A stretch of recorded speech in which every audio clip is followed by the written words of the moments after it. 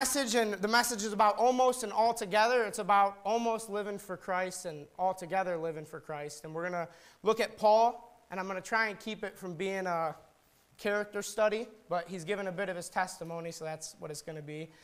Brother Jesse, Jesse Noctegal, you want to open us up in prayer? Father, thank you for getting us all here tonight. Thank you for this church. Thank you for Brother Billy, for you just fill him with your spirit tonight. And use him to speak to our hearts, and the message that you put on his heart would be helping communicate to us. I just thank you for your word. Would you just open it up to us tonight? And if anybody that's here tonight is not saved, hasn't put their trust in you, Jesus, for their salvation, would they make that decision tonight and just hear the message clearly tonight? Be with us and just be honored tonight. In Jesus' name, amen. Amen. So I just want to read real quick. I'm not going to read through the whole thing, but we're going to pick up in verse 24. So 26, 24 in the book of Acts. And as he thus spake for himself, Festus said with a loud voice, Paul, thou art beside thyself. Much learning doth make thee mad. But he said, I am not mad, most noble Festus, but speak forth the words of truth and soberness. For the king knoweth of these things, before whom also I speak freely. For I am persuaded that none of these things are hidden from him. For this thing was not done in a corner. King Agrippa, believest thou the prophets? I know that thou believest. Then Agrippa said unto Paul, almost thou persuadest me to be a Christian.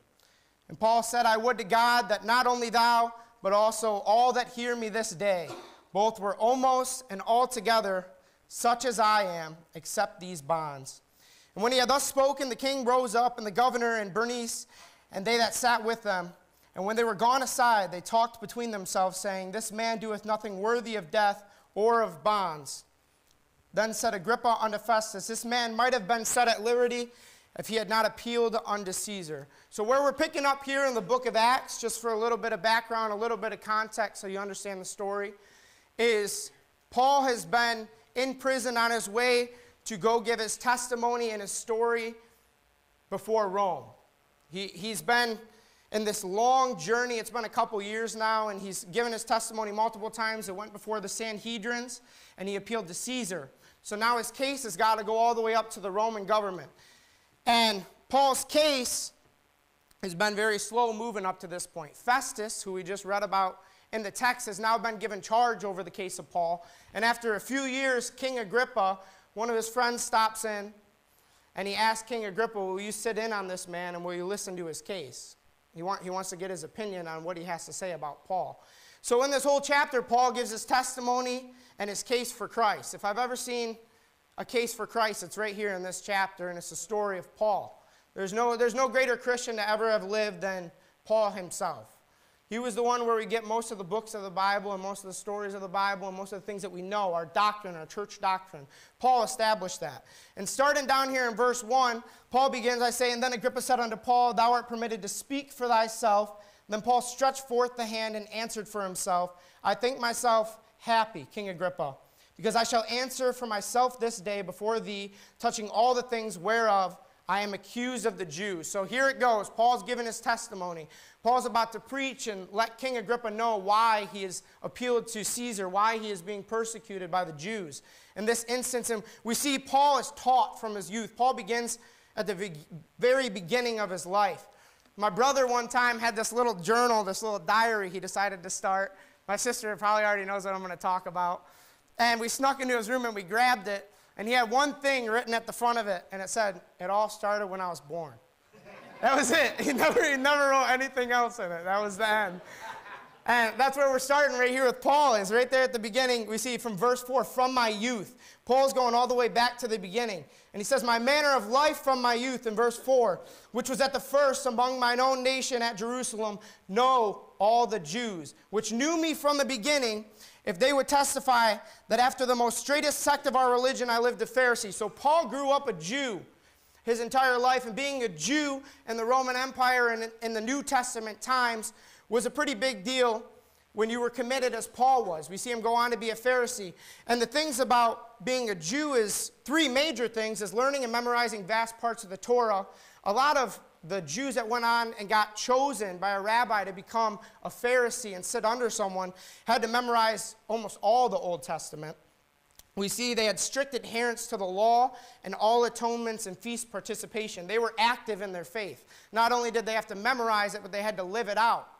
Right? And the third thing is well studied and taught in the Hebrew tongue to read and write. Not a lot of people, I tried researching it, it's really spotty to find answers from the Roman Empire, but they say about 15% of people, if that, could read or write in the Roman Empire. And it was a big deal to read and write. We take it for granted now, but it was a big deal back then. Most people could just read what the change was, what the money was, what the prices were in the trade language. That was about all they had down. But here the Jews would learn how to read and write because of the scriptures, because that's how God communicated his word to them. Right? And we see Paul continue to say, and something that I really want you to notice in verse 5 is he says, most straightest sect of our religion, I lived a Pharisee. Because that's where Paul came from. Paul came from religion. Paul wasn't a Gentile. He was a saved Jew underneath the law. Right? And over in, I'm going to have you guys turn over there to Philippians 3, verses 4 through 7. We can get a picture of what this looked like for Paul, what his life was. He kind of, in this chapter, gets on talking about himself a little bit. And knowing Paul, he doesn't do that much. He's very meek. He's very humble. But Paul starts to give a little bit of his credentials so this church can understand who he is. So Philippians 3, and we're going to start in verse 4. Sorry, I should have bookmarked it.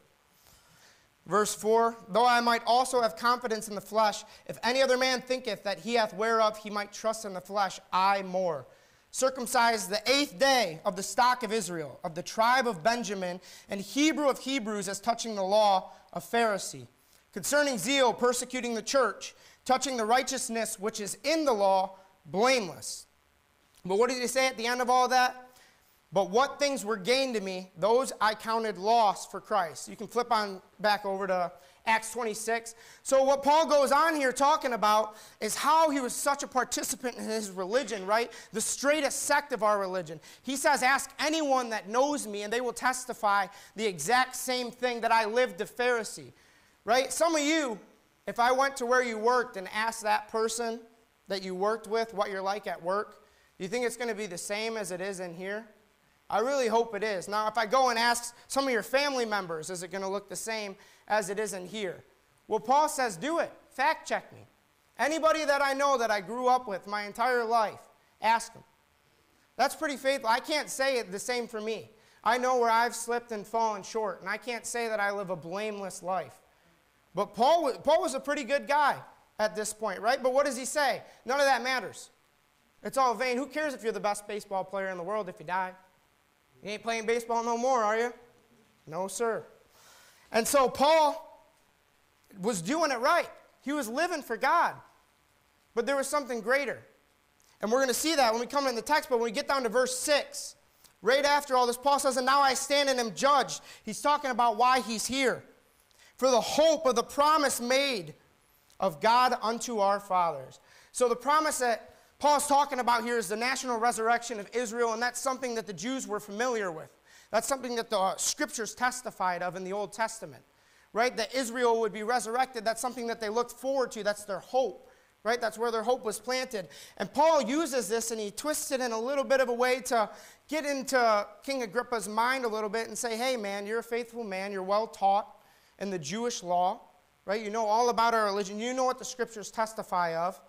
And he asked in verse 8, why should it be thought a thing incredible with you that God should raise the dead? So before Paul gets to his testimony, he's just giving a brief rundown of what he's here for before King Agrippa, right? He starts, I grew up, blah, blah, blah, and now I'm here. So I grew up, and I'm here now, and I'm preaching to you about someone raising from the dead, something that's prophesied in the Old Testament, something that you're familiar with, King Agrippa. So Paul continues to give his testimony, and we see verses 9 through 18. In Acts 9, there's a more in-depth, full account of this same testimony, but this is Paul preaching it and letting King Agrippa know how he was saved and how he came to faith. And he says in verse 9, he did many things contrary to the name of Jesus of Nazareth, right? So Paul was against the church. Not only was he a Jew, right, and zealous for the Lord, but he was actively against the Christian church. Jesus Christ had died. People had began to get into the body of Jesus Christ, the early church. This is right after Jesus died. And Paul was trying to be a responsible Jew and take care of these blasphemers. Because if Jesus Christ didn't die and raise again, this is blasphemy. These people becoming Christians is blasphemy. So what did Paul do? He did things contrary to the name of Jesus Christ. He went actively against the church. And we see in verse 10 some of the things that he did. Verse 10, he shut them up in prison. Verse 10, he consented when they were put to death. Over in Acts 7, one of the first Christians is killed. Stephen stoned before the Sanhedrin. And in Acts 8:1, it says that Saul was there consenting unto his death. Saul was there from the beginning. He wasn't at the end of the sword. He wasn't at the end of the stone, but he was there ordering it. He was there making it happen. And not only that, but we see down in verse 11, punished them oft, compelled them to blaspheme. Compelling them to blaspheme is compelling them to denounce Christ. This still goes on in Muslim countries and third world countries and Africa and Japan and all of these small countries all across the world. There's Christians who are taken over by Muslims, by all sorts of different religion, communism. And what do they do to them? They compel them to blaspheme. I remember when ISIS was real big all over the news. I watched one of the most gruesome videos I've ever seen in my life, and it was 30 Muslims, well, not Muslims, but they were in a Muslim country, and they became Christians. And they were all on their knees with ski mask over them, and ISIS would go up and say, denounce Jesus Christ or we'll kill you. And they killed every single one of them, all 30 of them. I'm not going to tell you how they died. It's a little disgusting, but I watched it, the entire thing. And that's what Paul was doing, compelling them to blaspheme. Blaspheme is to denounce Christ. That's what their faith is in, right? That would be the same as us saying, no, I don't believe in Jesus Christ.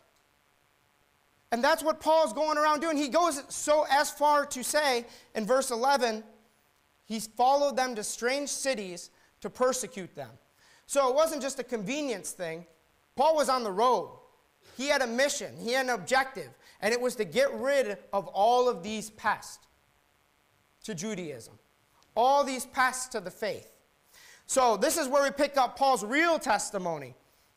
And over in 1 Timothy, actually you guys can turn over there, 1 Timothy 1, verses 15 to 16.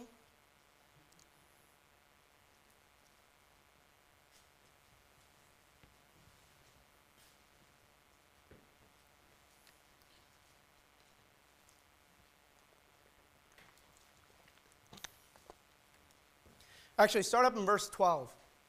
I believe it's verse 12. And Paul says, I thank Christ Jesus, who hath enabled me, for that he counted me faithful, putting me into the ministry, which was before a blasphemer, a persecutor, injurious. But I obtained mercy because I did it ignorantly in unbelief. And the grace of our Lord was exceeding abundant with faith and love, which is in Christ Jesus. For this is a faithful saying and worthy of all acceptation, that Christ Jesus came in the world to save sinners, of whom I am chief. So this is a great passage for us devotionally to take and say, yes, I'm the chief of sinners, I'm the worst sinner, because we recognize that as Christians. I saw a post the other day from one of my family members, and I'm not going to use the words this post used. They're not appropriate in church, and I don't think they're appropriate at home. And it blasphemes God, then it blasphemes the devil, then it blasphemes Jesus, and then it says they're all a lie, and I'm responsible for my decisions, and I don't hide behind the devil and blame him for my decisions. I don't know what kind of backwards junk that is, but we don't do that, do we? Right? The devil's not responsible for my actions. I am. I take personal accountability. That's how you get saved. If you don't do that, you ain't getting saved. Right? If you're not a sinner, why do you need to get saved? Right? If you ain't got cancer, why do you need the cure? And I came from a church where the cure is all they gave. They never gave you the diagnosis. They never told you, hey, man, you're going to hell. That's where you're heading. But they want to tell you, Jesus wants you. Jesus loves you. Come on home. Come home. It ain't home for you yet. Is it? When you get saved, it's your home. Come on back. Back? How about get there? How about you get down on your knees and take some personal responsibility, right? And what does Paul say? He doesn't hesitate to take personal responsibility. Of sinners whom I am chief. He's putting himself at the front of the pack. But what does he say in the next verse? Howbeit for this cause I obtained mercy, that in me first Jesus Christ might show forth all longsuffering, the pattern to them here which should hereafter believe on him to life everlasting. So despite him being the chief of sinners, what does God do with him? He saves him. And he makes him a pattern to them which should hereafter believe. That's what we're doing right now. Paul is our pattern. We're reading 2,000 years later, we're reading the pattern of Paul's life and trying to apply it to our own, trying to take something from it, and trying to put ourselves in his shoes, put ourselves as the chief of sinners, and realize that we obtained mercy, and that we're a pattern to them which should hereafter believe. Like I said, doctrinally it's Paul, but it's a great devotional passage. And I don't want to get away from the text here, but that completely pertains to where Paul's coming from. I'm chief. Not only was I not a Christian, you're a sinner when you're separated from God no matter what. I don't care if you cheated or you lied. You broke the law both ways, right? One little white lie, you still broke the law. Paul went beyond that. Paul had people killed for following Jesus Christ. But he humbled himself enough to say, yes, I was a sinner. Now he's standing before King Agrippa and a council of Jews and Festus and all the people in this courtroom, and he's given his case, and he's speaking it boldly, and there's no one around him, and he's been in prison for years, and he says over there in Timothy, at my first answer, no man stood with me, but all hath forsaken me. He was alone. I mean, some people get scared staying home alone for a day. Paul was alone in cellars, by himself, no one else around, just him and God. For what? For the same thing that he was against. Now, when we get down here, we get to actually see in verse 13 and going on, we get to see where Paul gets saved. This is the testimony of Paul and how he came to faith, right? How did a guy that was that far removed, that far away, get saved? And I want you to take note of something in verse 13. At midday, O king, I saw in the way a light from heaven, above the brightness of the sun, shining round about me, and them which journeyed with me. And when we were all fallen to the earth, I heard a voice speaking unto me, and saying in the Hebrew tongue, Saul, Saul, why persecutest thou me? It is hard for thee to kick against the pricks. And I said, Who art thou, Lord? And he said, I am Jesus, whom thou persecutest. We know that Paul right away said, What wilt thou have me do? Right? That was one of his first reactions. What wilt thou have me do? He was ready to get right. Accountability. He didn't hide away. He was ready to get right. Something that I want you to notice is in verse 13, what does he say about God showing up to him? He says it's above the brightness of the sun. On the road to Damascus, he says the same thing. A light from heaven, just like the sun, right? The scripture testifies of who the sun's talking about, who the sun's a picture of. Jesus is known and prophesied about in the Old Testament before he ever came and was born of the Virgin as the Son of Righteousness. Right? And John says, in him was life, and this life was the light of men. And Jesus says of himself, when he's preaching over there in John 9:5, I am the light of the world. He says it time and time again. I don't even have enough time to talk about how much he talks about being the light, right? And we know a great picture of the Trinity is the sun. We can't define the Trinity, but the sun's a great picture of it, right? So the sun has three different parts to it. It has the chemical reaction that keeps the sun alive. It has the heat waves that you feel. And it has the light that you see. Those are the three elements of the sun, right? The heat waves you feel is the Holy Spirit. The chemical reaction is God. And what is the light? Jesus Christ. Right? Jesus Christ is the light. He's the manifestation of God. He's what you can see with your eyes when he was here. Paul immediately follows the light he's given. What wilt thou have me do? What was the purpose for getting Paul? Well, Jesus tells him clearly. He didn't hesitate to tell him. Paul said, what wilt thou have me do? And when you're ready for the call to action, you know what God's going to do? He's going to point you in the direction. He's going to send you on your way. Paul's purpose for getting called, in verse 16, to make thee a minister and a witness. In verse 16, to things which thou hast seen. That's his personal testimony. That's what we're reading right now. But then what does it say? Things in which I will appear. That's the revelation of the church. That's the doctrine that we have now. That's the mysteries that Paul learns about and writes to us about. And to bear my name before the Gentiles and kings and the children of Israel. That's what it says over there in Acts 9 when Paul gets called. That's why he's called. That's why God called him. To bear my name before the Gentiles and kings and the children of Israel. Who's Paul before? Right now. King Agrippa. Right? Prophecy right there. That's how the Bible works. Purpose for preaching.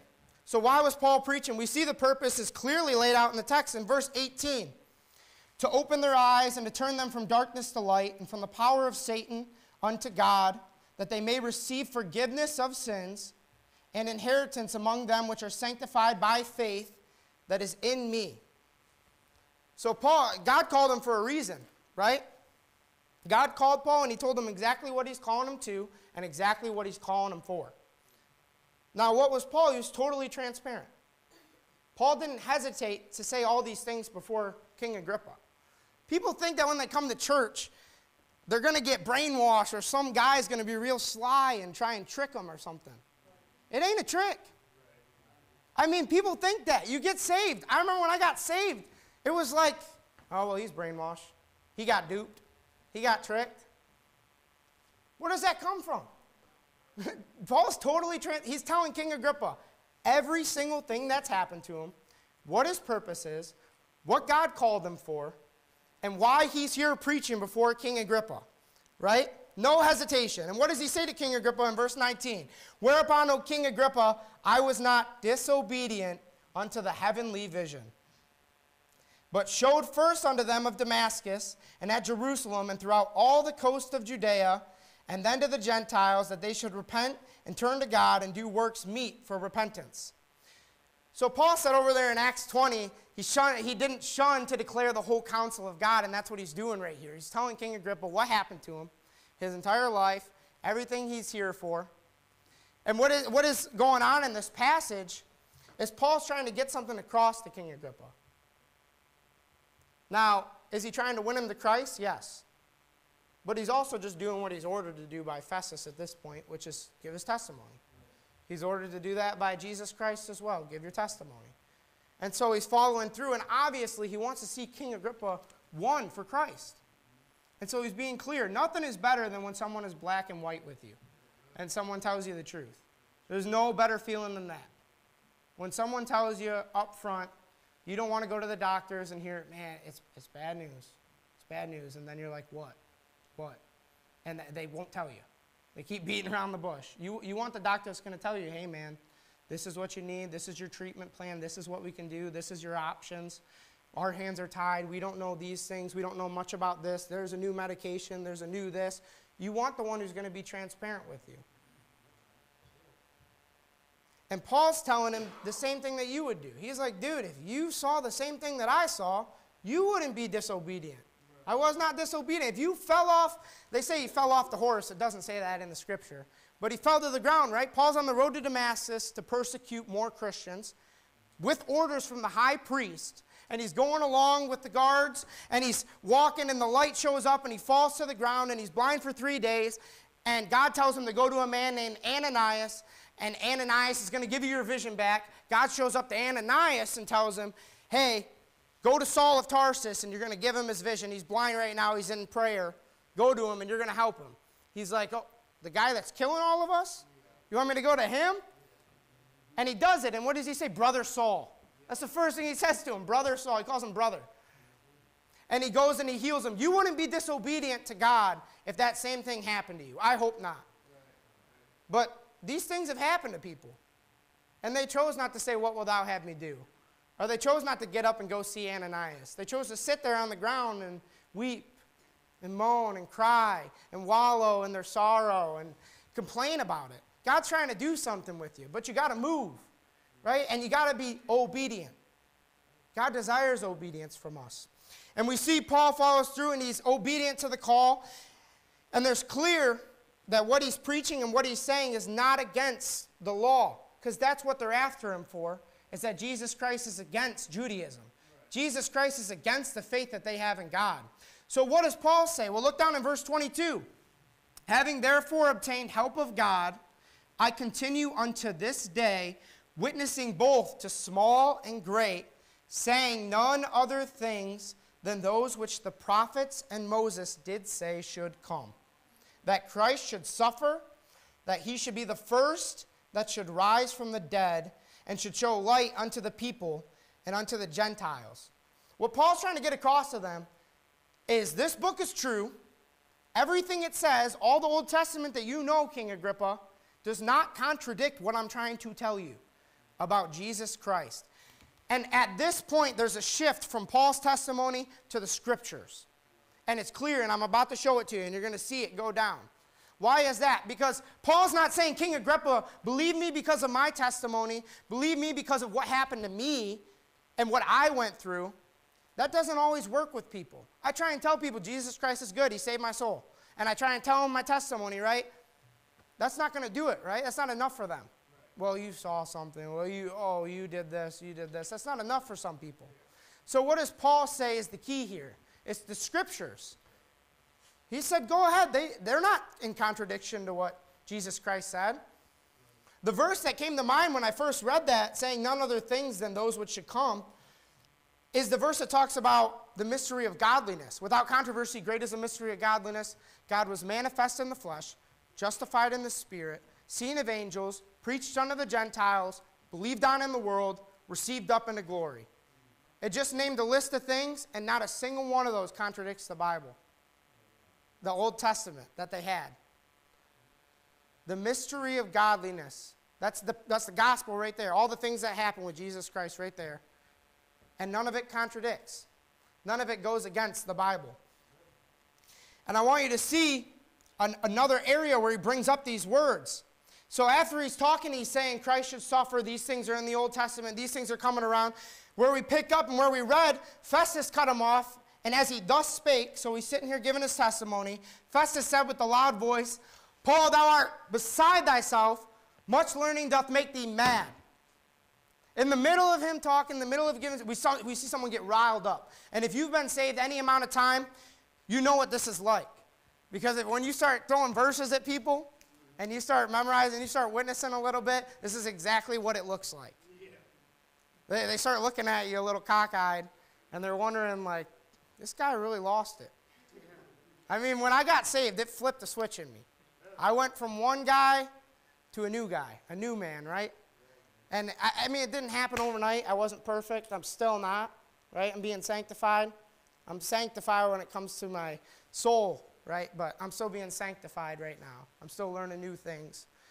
But I switched pretty hard, and a lot of my friends can testify to that. A lot of my family can testify to that. They all were like, dude, what happened to you? You're nice. we can talk to you. You're kind of cool. And that wasn't the case before. I was mean, right? And Paul was too. I didn't kill people, but I was pretty mean. I mean, I might have bullied my little brother and my little sister. That was about it, and some friends.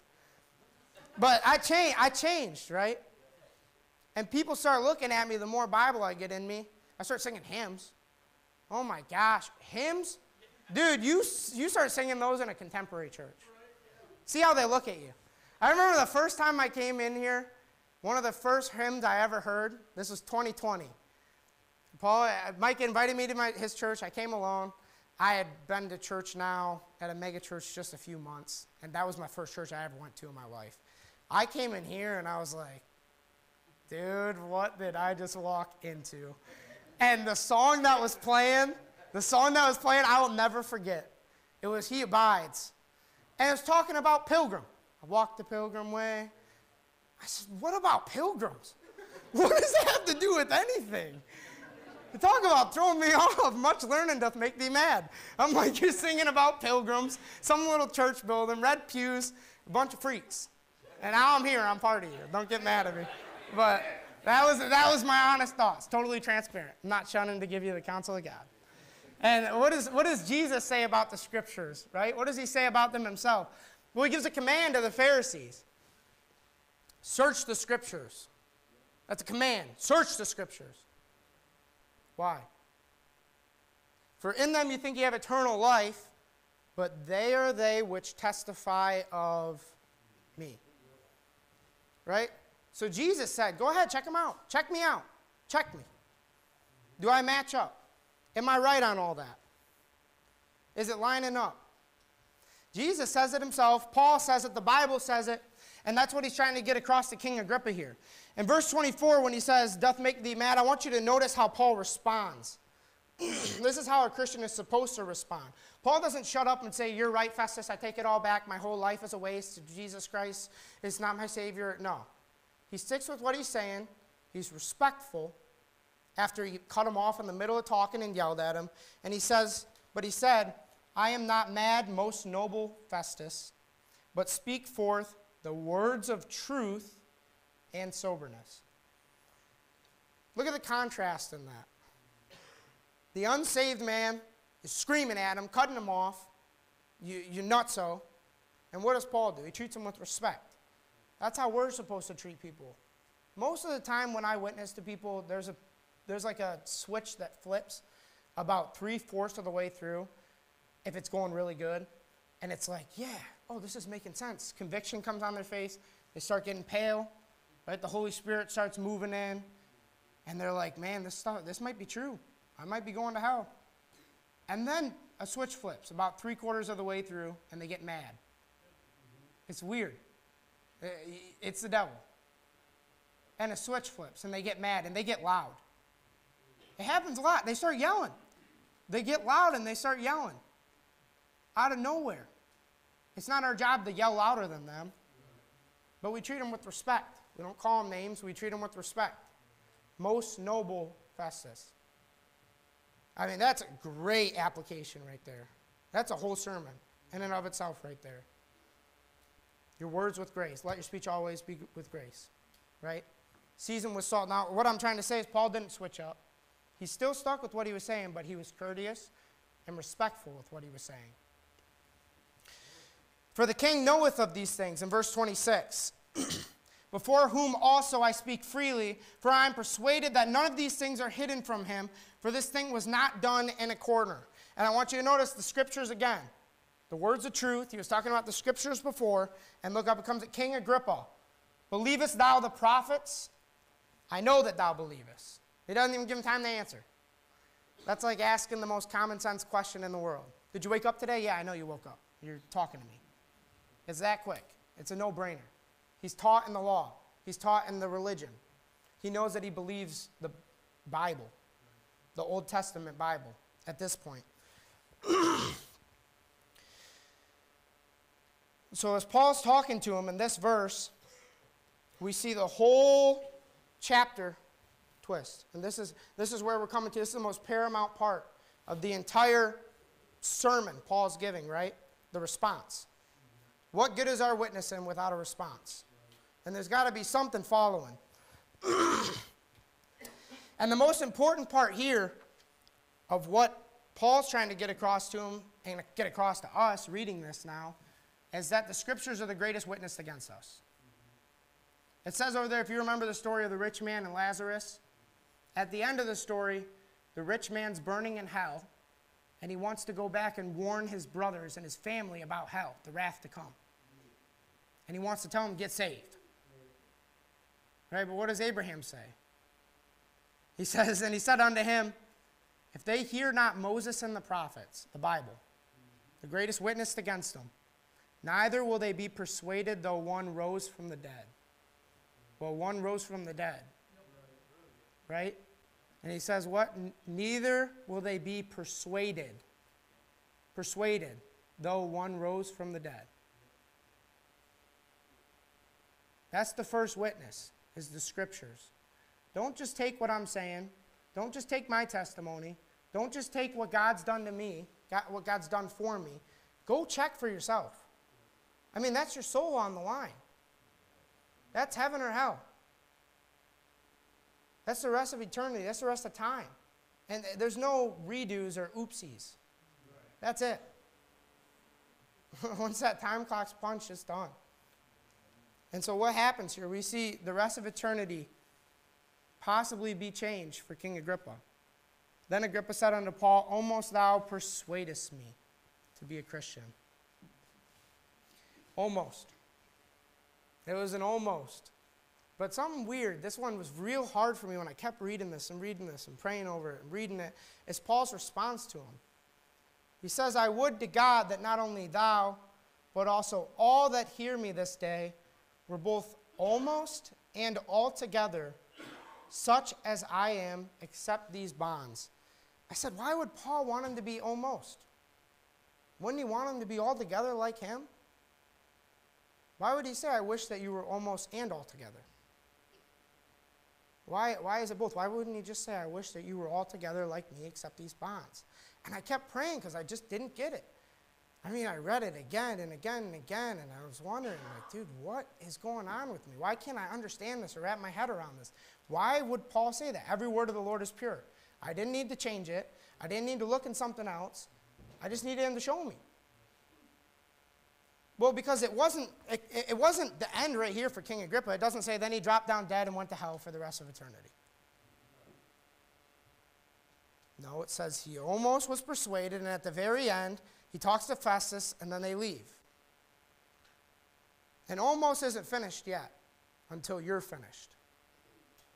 And almost, at least you're almost there. I've had a couple buddies I witnessed to who were almost there. I got witnessed to a couple times, and I was almost there. I wasn't quite there, but I was almost there. Almost isn't done until you're done.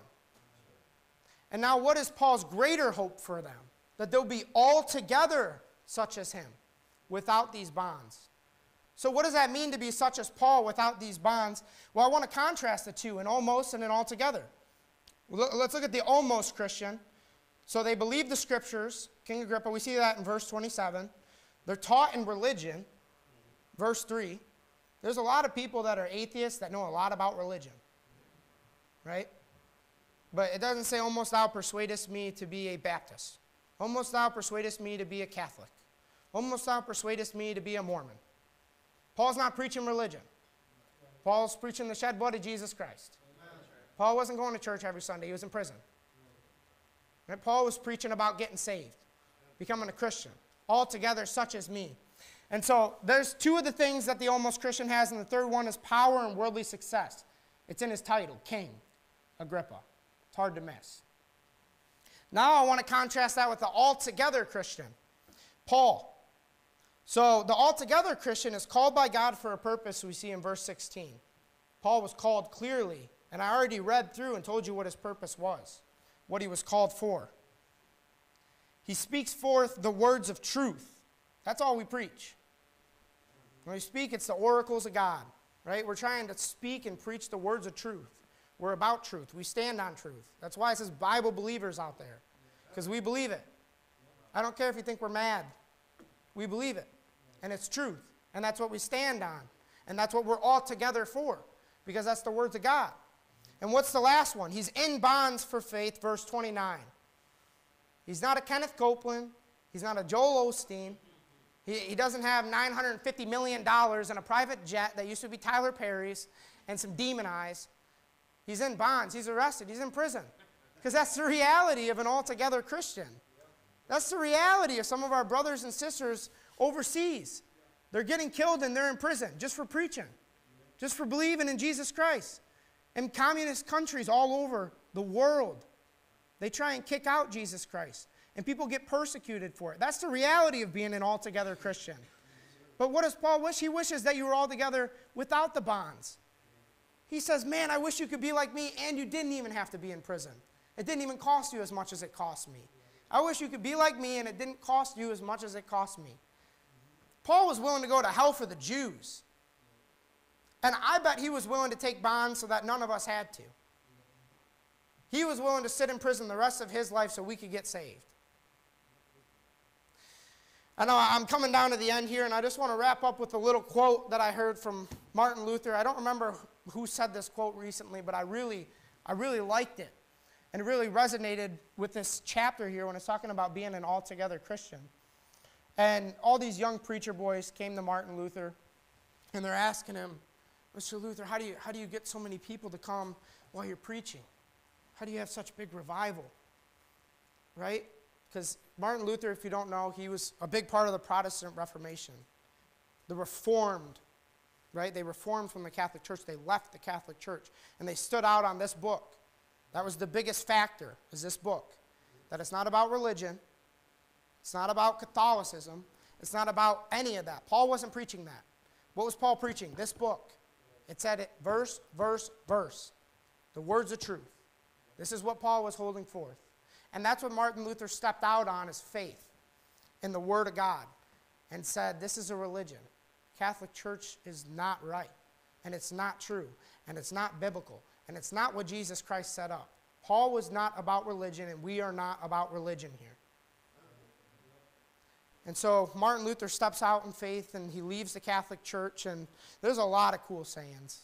I mean, we've heard so many of them. There's a lot of cool sayings he has, but they all come to him, and they're like, how do you get such big crowds? How do you get so many people to come out? How do you get such revival? And he looks at them, and he says, catch on fire, and they'll watch you burn.